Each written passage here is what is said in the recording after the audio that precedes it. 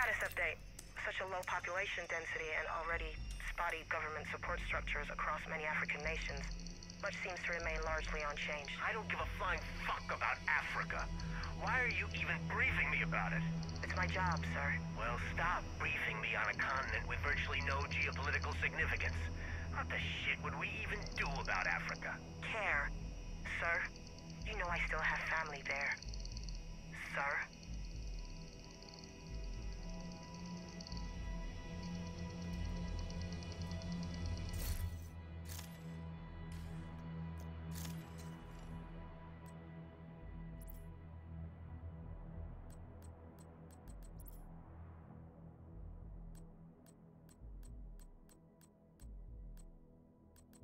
Status update. Sync with Mexican Ambassador Arturo Lechuga. Major urban areas are decimated and rural areas in the Baja Peninsula are fine. Well, shit, Zara. I guess we should take a vacation at Cabo. Not funny, sir. Lighten up. The world's fucked whether we like it or not. Status update. Sync with Canadian intelligence. Major urban areas are decimated and Canada's National Emergency Strategic Stockpile has been activated. Most of the western half of the country has dodged the worst of it. Rural BC is mostly unscathed. I'm sensing a theme here, Zara. Live out in BFE. You're probably fine. Yes, sir, that seems to be correct. Those son of a bitch preppers ain't gonna let anyone live this down. That's the least of our concerns, sir. Status update. Sync with agent station outside Moscow. Despite a major effort to contain the spread, criminal enterprises thwarted the quarantine just enough to ensure the containment failed. I hope that bare-chested buffoon suffered. I'm not sure that's pertinent, sir. I don't give a fuck. He's a menace to stability and peace. Status update. Immediate quarantine set in place and major points of ingress to Japan were quickly shut down. While this prevented the spread of the virus, food and supply shortages have been causing havoc. Fishing communities are pitching in to fill the shortfall. Must be nice to be an island nation. I'm not sure starvation is better than the virus, sir. I am. This is a plague of biblical proportions. It's not a plague, sir.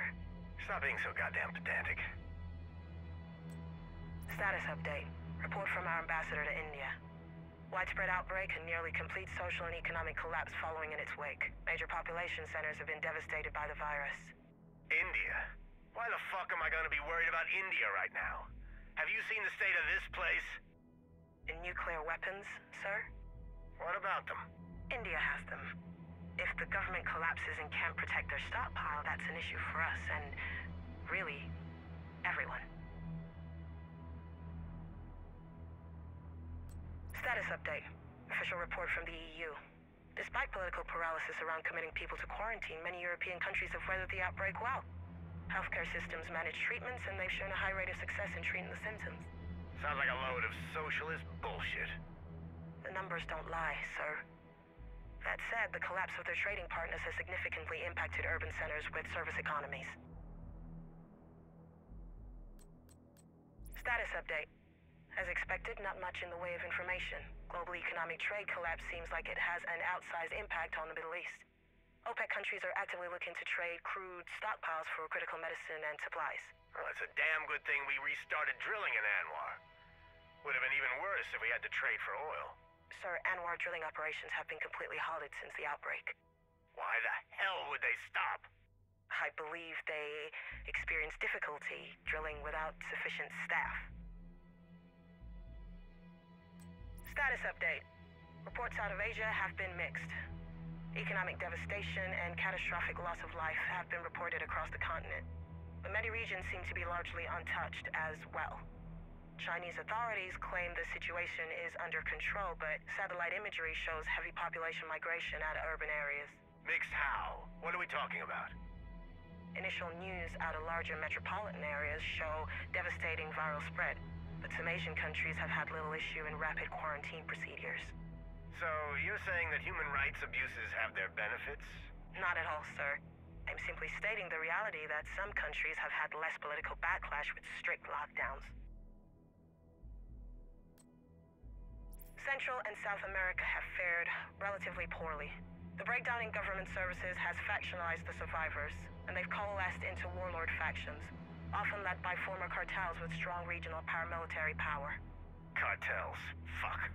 Not solely, sir, but certainly, without markets for their products, cartels have consolidated control over regions. We have reports of violent clashes with existing governmental militaries as well. Well, that's just fucking perfect.